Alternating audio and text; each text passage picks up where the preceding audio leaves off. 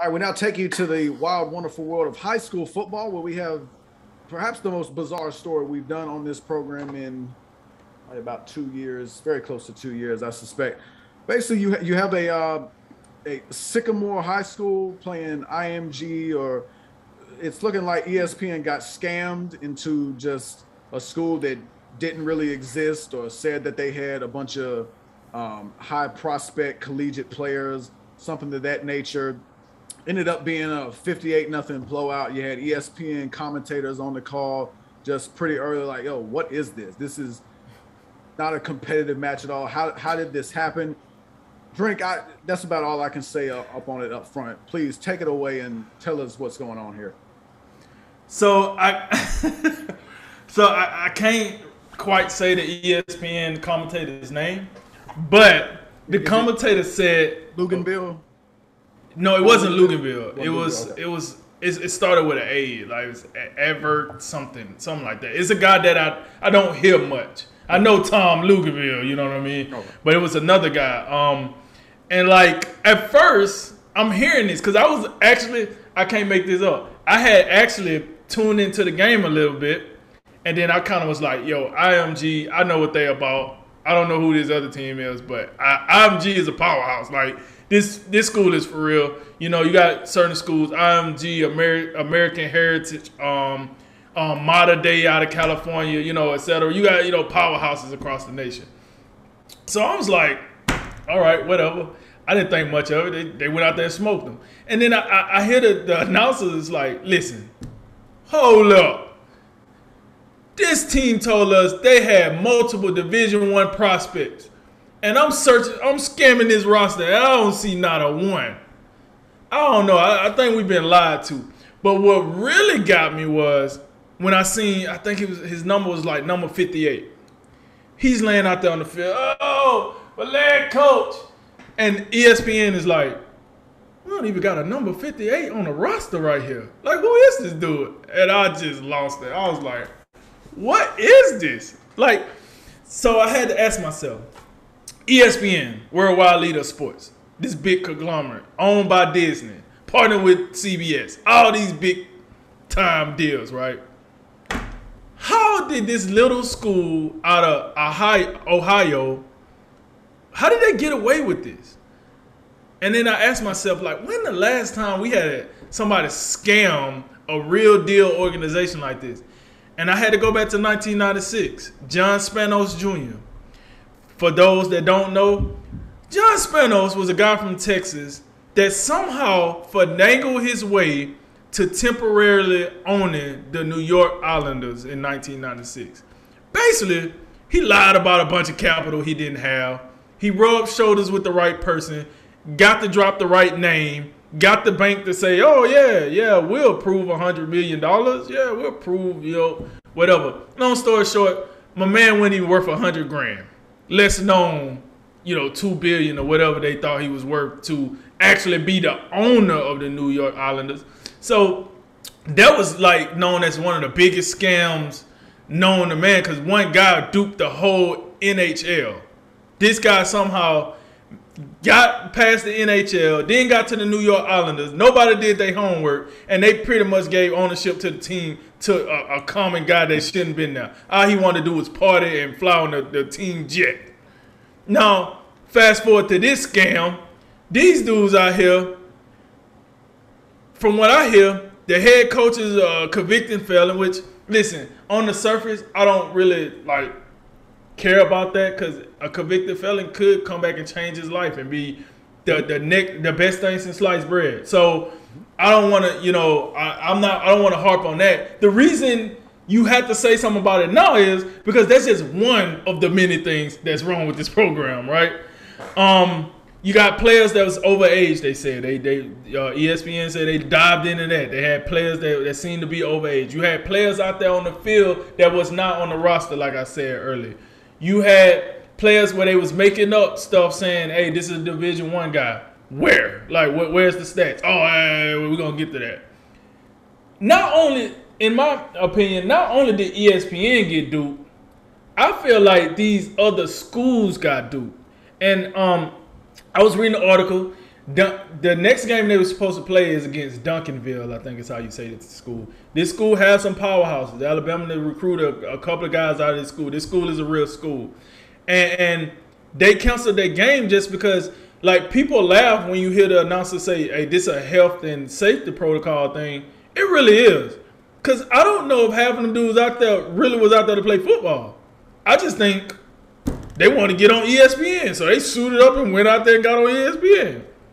And let me remind you, if it wasn't for them being on ESPN, they could have very well got away with whatever they was doing.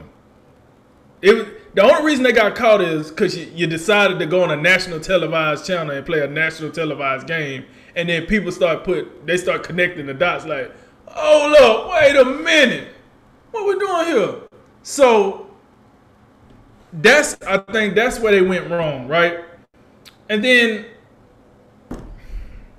listen, first and foremost, right? I gotta ask ESPN, who's doing the research around here? How did you let a convicted felon head coach and his organization outmaneuver you like that? ESPN?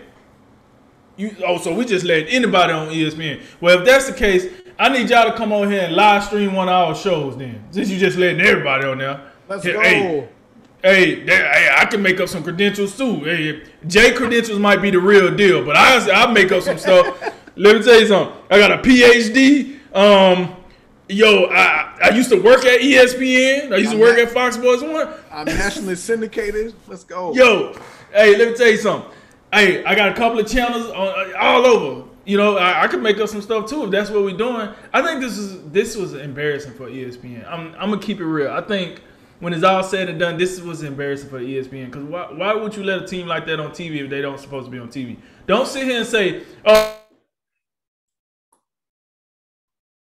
we got.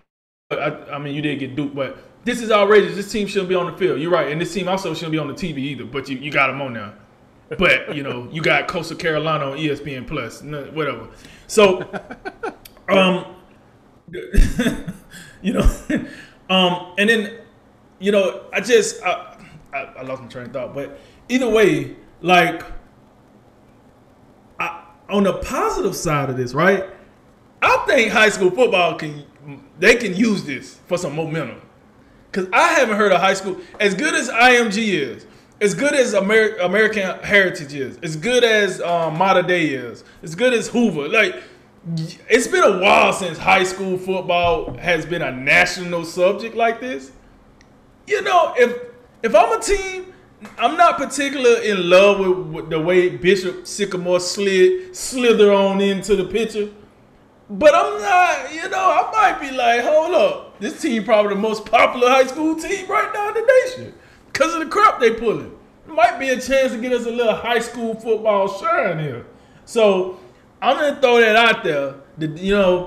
Sometimes you got to take the bad with the good, and, it might be something in there. But with all that said, Jay, listen, here's the deal. Like I said, Bishop Sycamore, this has to be the biggest scam on a large scale of sports since John Spanos pulled that crap with the New York Islanders back in '96. So I don't know, man, but I tell you this, ESPN, this ain't it.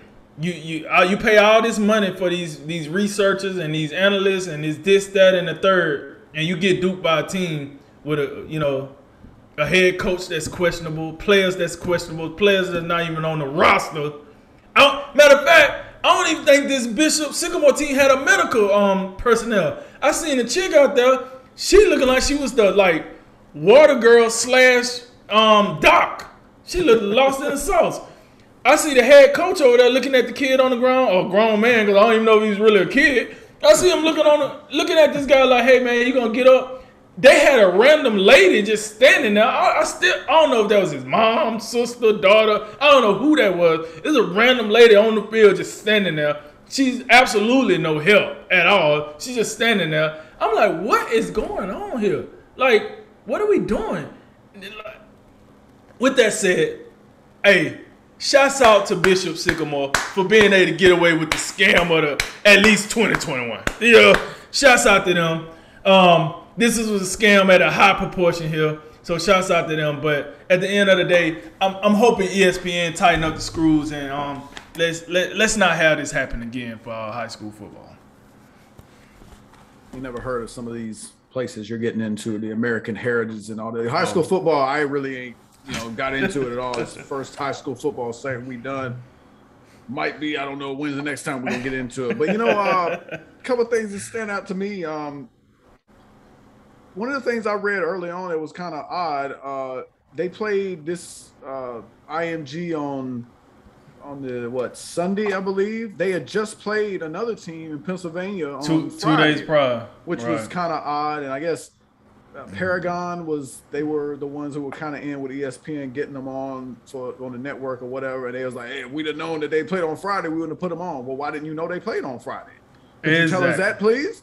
And then, another thing that I just noticed was looking through this SB Nation coverage is, because obviously people start asking questions and wondering about them now that, it seemed like it's kind of a joke. They got a picture, they got 2 addresses that are like on with the team, and they got a picture of one of them that describe it as a duplex for the school address. And then the other one is a library somewhere. So it does bring the question, how you get this wrong? And I don't want to pick on ESPN, I can do that anytime here lately, but they obviously not the only ones that, look pretty bad in this, but they are the biggest, kind of entity involved. So obviously they're going to get some of the heat. And just as an aside to this, I don't know what they're doing over there at ESPN, but I do know, you got the whole Rachel Nichols, Maria Taylor thing going on, to where Rachel Nichols says something on a hot mic that was recorded, and you got that going on. And as it turns out, you can't keep either one of them employees. We know ESPN look like they got a problem keeping talent. I'm just going to call it what it is. It looked like they having a problem with that. And then, I mentioned something earlier about, the top story on the page. I'm not going to get into it at all, but I think there's plenty of stuff going on in the world of sports that probably don't need to be the lead. I'm just saying. I think the listeners and the watchers want to know what you alluding to right there. I don't want to get into it. I really that's gonna put me in all types of a bad mood. But listen. The point I have with kind of saying that to you is, if you're, and this is kind of just a cultural problem in general, not just ESPN and sports, but when you sit around here just meddling in all types of foolishness that really ain't helping you. ESPN is supposed to be the worldwide leader in sports. You don't look like the worldwide leader in sports when you let this happen, when maybe you might be a wee bit distracted by other things that don't amount to a hill of beans. So, ESPN, they got to get together. They got to do better. It's not a good look when the commentators, 10 minutes in or whatever it was, they're like, wait a minute, this look like a racket right here. This ain't right. These kids, we was promised all these Division I prospects. We're gonna have to make up a new division because we can't even find them. We don't even know what this is. And you talking to, they got a water girl for a doctor and looking like that grown men are running. I don't know, man. This is terrible. It's just a bad. You can't be the worldwide leader in sports and let this happen. So, the message is quite clear. Won't you get serious about sports, please?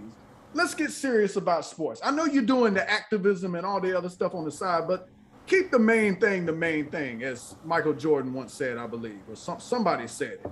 Keep the main thing, because they're not doing that.